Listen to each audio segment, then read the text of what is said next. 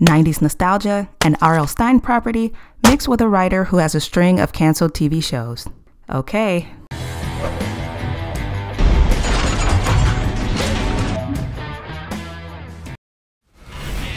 She was so sexy, but so crazy.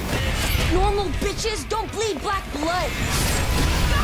How do we not die? I'm looking at you, witch nerd. You can't stop it.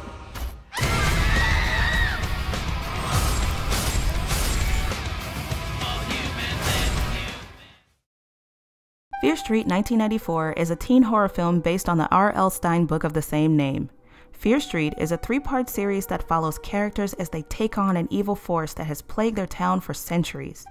This story follows Deena Johnson, Kate, and Simon, whose prank against a rival town causes an accident that unleashes an evil witch with a thirst for blood and vengeance. This is the best and most accurate synopsis I can give you.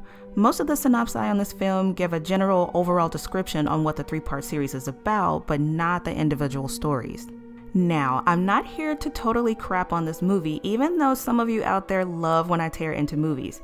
This movie has a lot of potential, but there are just a few things the showrunner and producers could do to make it better. I'm a filmmaker and I know how hard it is to create things and how collaborating with others creates unforeseen changes to your story and sometimes the overall project. Hey, but before we jump into the review, Groove.com has an awesome deal to catch you up on all the previous Purge movies before you dive into the new Purge Forever that came out the July 4th weekend. If you love horror, gore, and a little bit of politics, watching this series is a no-brainer. Get the 5-movie collection for $32.99 on DVD and $42.99 on Blu-ray. Check out the link in the description down below. Now, back to the review.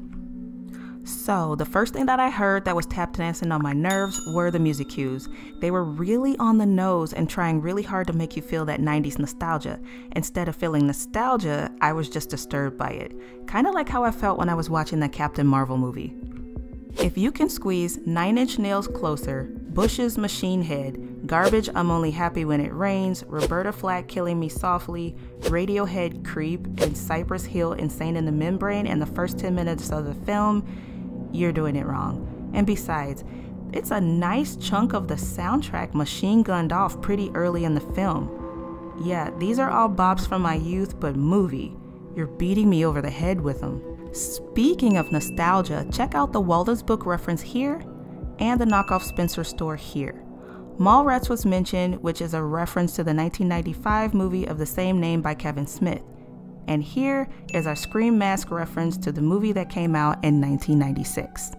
Also, there was a news story-esque exposition about the town of Shadyside, which kept comparing them to the rival town Sunnyvale. The most interesting thing about the towns is that Sunnyvale, for some reason, was a happy-go-lucky and murder-free town, but Shadyside was riddled with murderous people and mayhem. As a writer, I found that part of the story super juicy and I wanted to know why.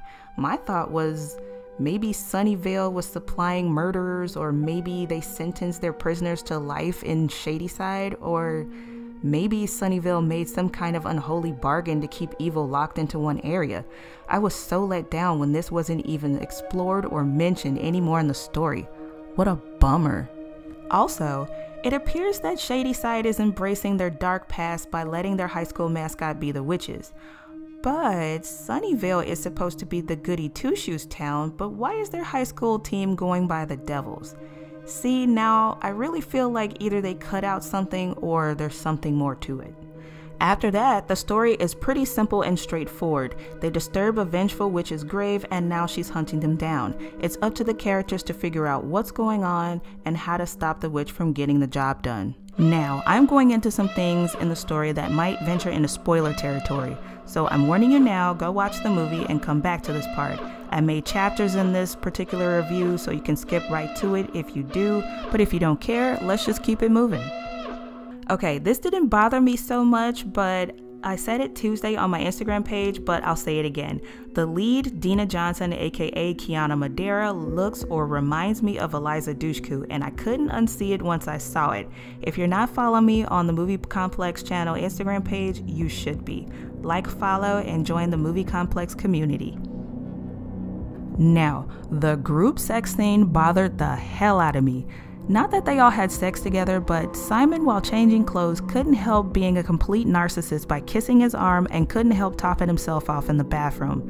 Now, given the circumstances that he's currently in, that would be the last thing on my mind. Besides that, Josh is designated as the nerd of the film by verbal title from Simon and his sister from knowing way too much about the town's history. His crush Kate decides not to smash her boyfriend Simon, but to give it up to Josh instead because I have no idea why. Did she not remember that Josh is her best friend's little brother? Then afterwards, Simon finds out about it and is totally cool with it. Is that not weird or what? Then after that, Simon and Josh were instant, almost kind of like brothers? Weird. They're connected by yoni germs. Gross. And yo, what's up with the killer slashing women in the stomach area and not the throat? Do they not know you can live from a stomach wound? Unless, of course, you disembowel them. The characters do figure out a way out of this mess, and it involves killing a character and bringing them back.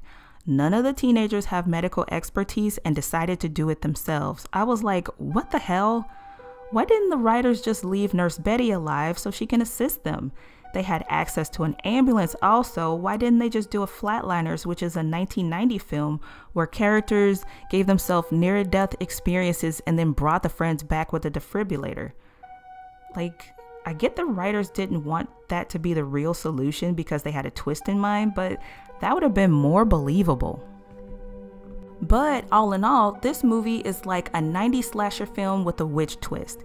This series has a lot of potential, and I feel like if they tweak a few things, this could really grow into a fan classic. I'm looking forward to Fear Street 1978.